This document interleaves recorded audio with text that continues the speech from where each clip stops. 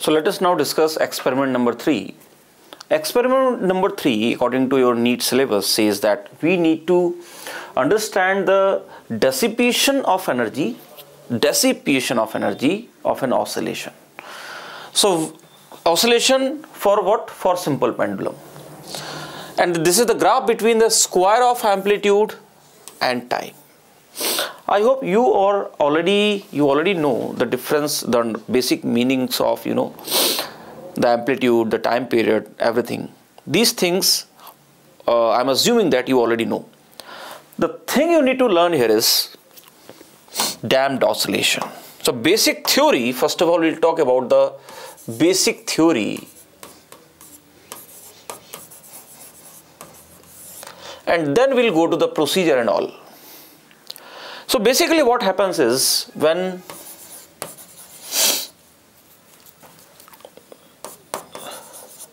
the simple pendulum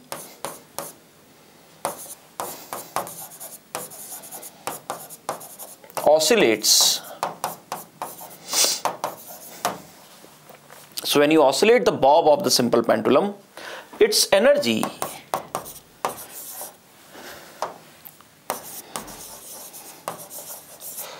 is dissipated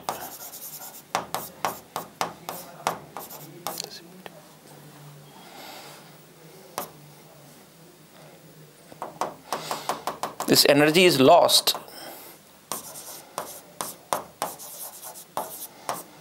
due to air resistance.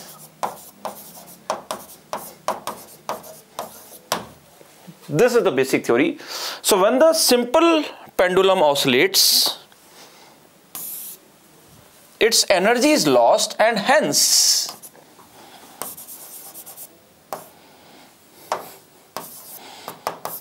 its amplitude decreases. That is the main thing. So as you already know, the energy of oscillation is total energy of SHM or oscillation is given by A square. So exactly if you see, E is proportional to A square. So indirectly, why are we making the graph of A square versus time? Indirectly, we are not making the graph of A square versus time. We are making the graph of energy versus time. So A square, the square of amplitude, is basically the energy, the total energy of SHM. So from this experiment, you are finding how the energy of this SHM decreases or varies because of the air resistance. So first of all, whenever these oscillations are called as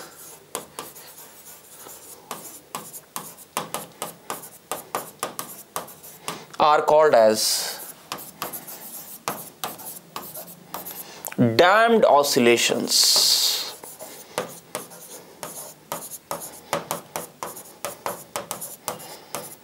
Alright, what is damping here? The energy, the amplitude is getting reduced to 0. So these oscillations where the energy, the amplitude reduces, these oscillations are called as, remember the word, damped oscillations. Now why the energy gets reduces, we need to see. So basically what happens is, in any SHM, the force is equal to minus kx. This is the restoring force.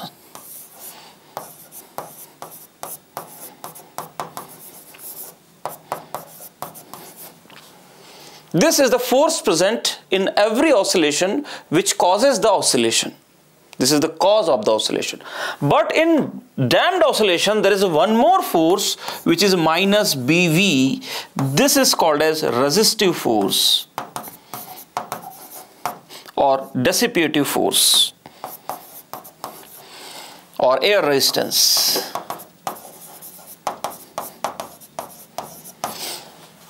So basically, when that ball moves in the air, the molecules of air, or due to the viscosity of air, the force on that ball is opposite to its velocity and proportional to its velocity. It is always it always dissipates the energy, and because it dissipates the energy, the total energy of SHM keeps decreasing until it stops.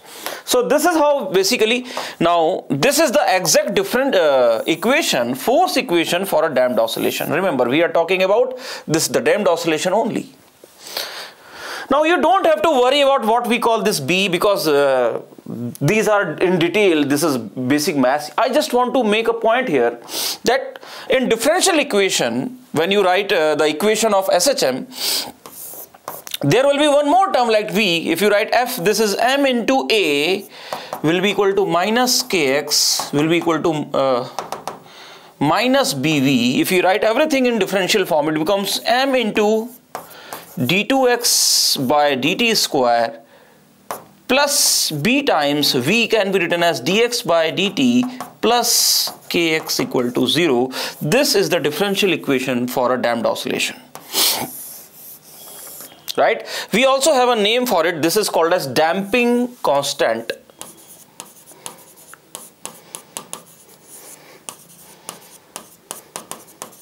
Don't worry about this term, just try to understand this kind of equation where you will have also one more extra term in differential equation. This is the example of damped oscillations. Now third point. So in damped oscillation, the total energy of the system gets dissipated in the form of energy. So that is the what expression that I'm going to write the expression, the exact expression, how does mathematically the energy dissipates, and then we will talk about the experiment. So in damped oscillations,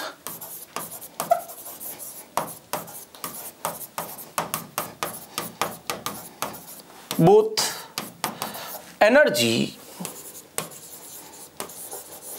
and amplitude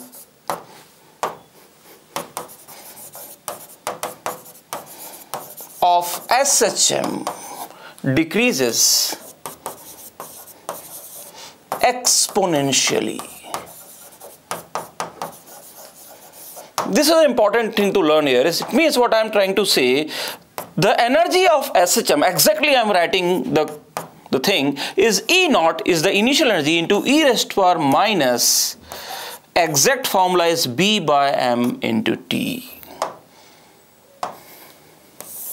Sorry, this is not B by M, this is B by 2M into T.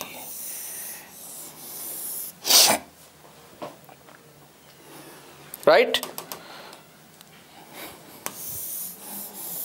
So energy is E naught into e raised to power minus B by M into T, and the amplitude is A naught into e raised to power minus B by 2M into T.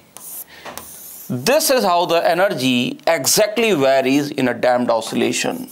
You can clearly see it is an exponential form. And you can go from here to here by square. As you know, you can always write E is equal to half Ka square. So if you square this term, you will get this term. Both are exponentially decreasing. You need to understand this. Right? So we are basically in this particular experiment, we are not interested in these constants. Of course, I can write this. This is called as damping coefficient. B by M is basically damping coefficient. But don't worry, its unit is per second, second inverse, or 1 by second, but we are not interested in writing B by M here. I'm just trying to see that the function is exponential and it is decreasing the energy function, right? That is more important thing. All right. So basically when you draw the graphs of this energy versus time, the energy versus time, it should go exponential decreasing. It should start from some E naught value and then it should decrease exponentially. That is what I am talking about. And it is same as either you write E or you write the graph of A square. Don't worry about the constants. The graph of A square versus T or E versus T are one and the same things. All right. Now we would of course interested to know when the energy will be halved. These kind of questions may come in your exam when this is time t equal to 0. At what time the energy is halved? So I think for that we should write the relation. We should see the relation again. So we have E is equal to E naught e raised to power minus B by M into T. We can rewrite this as if you see, this is E by E naught will be equal to, or you can rewrite it as E by E naught is equal to e raised to power minus B by M into T. Just inverse E naught by E will be equal to e raised to power B by M into T. Now take log on both sides.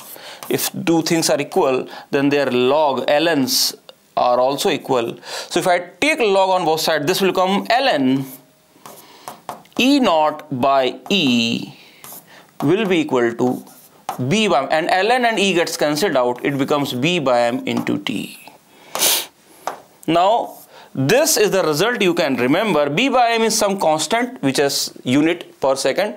Remember. So what is T? T is the time, and what is E naught? E naught is the initial energy. This is the initial energy.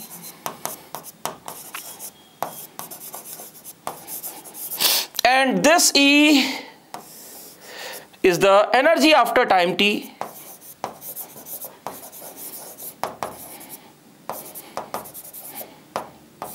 Time t. So basically from E naught to E it will take time t. That is the standard result. And now as we can also rewrite this as, my dear, as ln of A naught square divided by A square will be equal to B by M into T. That is what I am saying, because you cannot observe energy, you can only observe amplitude. So by observing amplitude you can write the time. At what time the amplitude becomes half or 1 by root 2, you can use this equation directly. So this is the basic math behind the damped oscillation. Two, three more points let's write. Just fourth, the frequency of the angular frequency of natural oscillation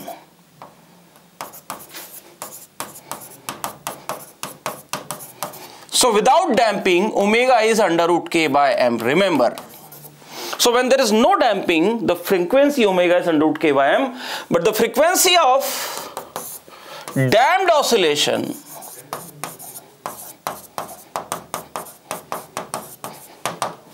omega damped is slightly less than omega naught. This is also called as omega naught, natural frequency, but damped oscillations have slightly lesser frequency.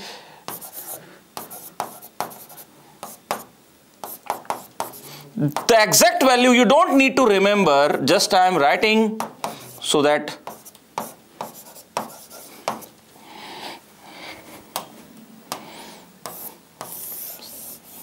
all these things are I have taken from the NCERT, the old NCERT.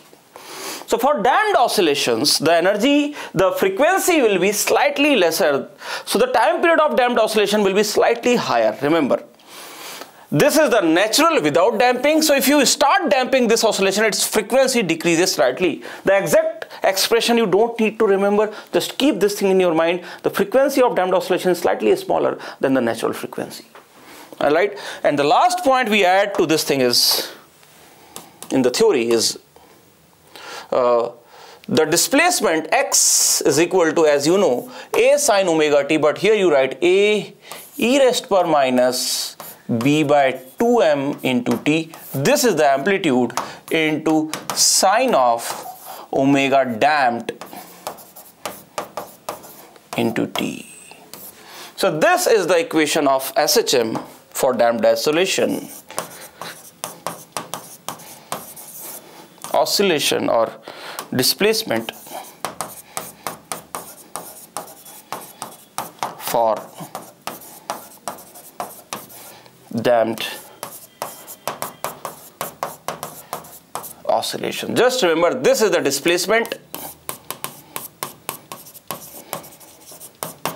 This is the amplitude. And this is of course the frequency and all. So I hope you understood the concept. The basic theory behind the damped oscillation, it's very simple. The energy dissipation of simple pendulum is an example of damped oscillation. The first thing, in damped oscillation, the both energy and amplitude decrease exponentially. And as we know, energy and square of amplitude are mathematically one and the same thing. So basically the graph which we are plotting experimentally is a square of amplitude versus time is same as the variation of energy of that, the total energy of pendulum versus time graph, and it should be exponentially decreasing graph as we have seen in the theory, right? The third thing here to remember is the energy dissipating force is the viscous force or the air viscous force or the air friction which dissipates the energy, which always acts opposite to the motion of the bob. So I hope you understood the basic concept. Now we will discuss the things. This is the example. I suggest you should remember the variation of energy, this function, exponential decreasing, and I think the question might come to find out the time. They may ask you if it takes 10 oscillations or 10 seconds to reduce its amplitude from 0 to a by 2, then how much time will it take to reduce from a by 2 to a by 4? These kind of questions, which were earlier like nuclear radioactivity type of questions, may come from this part in your exam. So this formula will be directly helpful to you. Just from the amplitudes we can find the time, right? We'll solve many questions on these, don't worry. And the frequency of course decreases slightly and this thing. So this is the basic theory of damped oscillation of simple pendulum.